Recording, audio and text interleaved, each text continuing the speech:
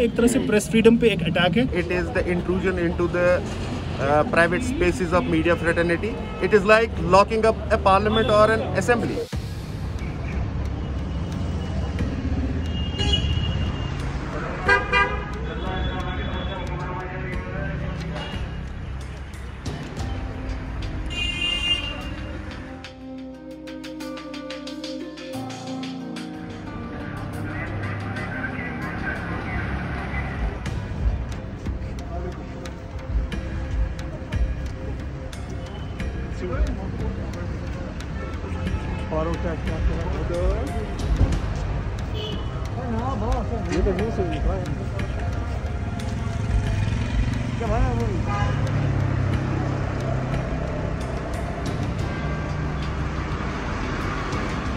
Whatever has happened today is self-explanatory. That government does not want to have that space for journalists where they would work independently and they'd have that space to work together. What is really unprofessional and unethical is that what they've done, there was no need to do it in such a way where you're creating a rift between a fraternity. It would have been better if they would have sent a professional letter to the Press Club committee asking them to hasten the process of re-registration or close down operations if re-registration fails.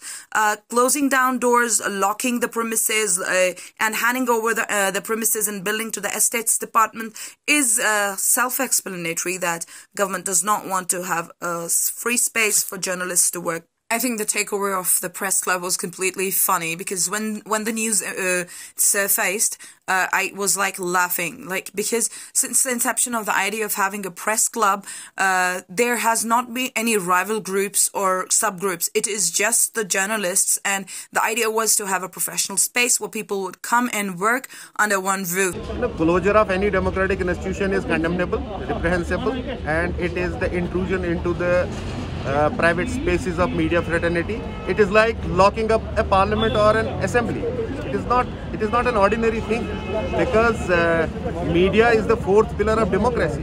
So it is the moral and ethical responsibility of the powers that be that they should uphold the democratic credentials and principles and come forward and deploy their officers and open the gates. Whoever has done it, because police has everything with them. There are CCTV cameras installed there.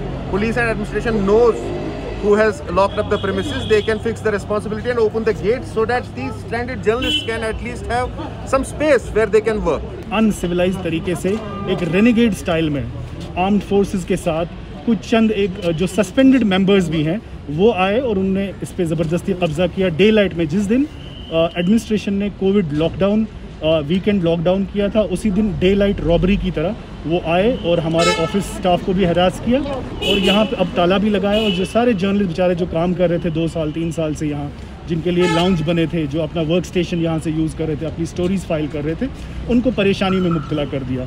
तो ये सिर्फ example हमें 96 में मिली थी. 95 में जब एक रेनिगेड दौर था, उस तरह की रेनिगेड स्टाइल में ही ये चीज़ें हुई हैं. लेकिन जो सारे जर्नलिस्ट जो बॉडीज़ हैं यहाँ, 10 जो टॉप की जर्नलिस्ट बॉडीज़ हैं, editors guild of India, press council of India और इसी तरह से जो बाकी Mumbai union of journalist, Delhi union of journalist, उन सब ने हम सब की जो है जो प्रीवियस बॉडी है और जो पुराने जो इसमें लोग हैं जो असली जर्नलिस्ट हैं उनकी हिमायत की है, उनका सपोर्ट किया है और हम वापस अपना इंस्टीट्यूशनल कैप्चर होने नहीं देंगे.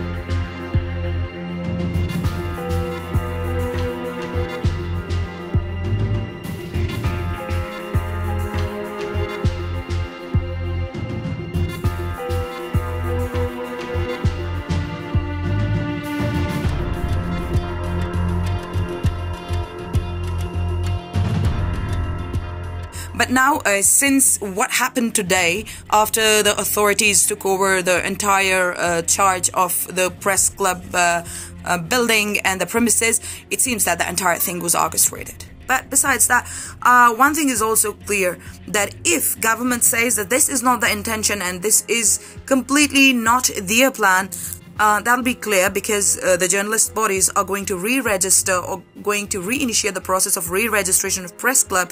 If the authorities really make things easy for the journalist fraternity, it'll be really clear that it was not orchestrated then. But as of now, to all of us, it seems that they do not want journalists to have a separate space to work.